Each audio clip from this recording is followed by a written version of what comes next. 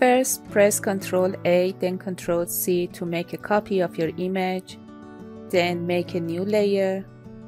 Go to Filter, choose Vanishing Point.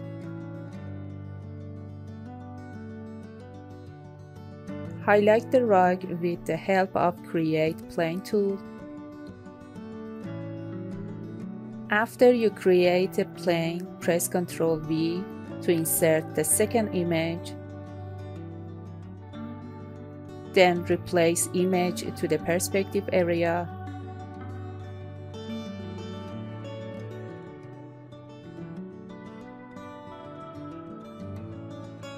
In background layer, choose Quick Selection tool. Then select your objects.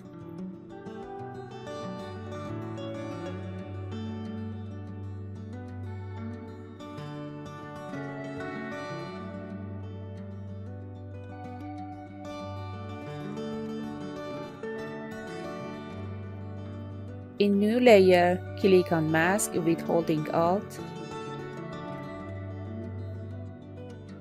Then in Layers palette, choose Multiply.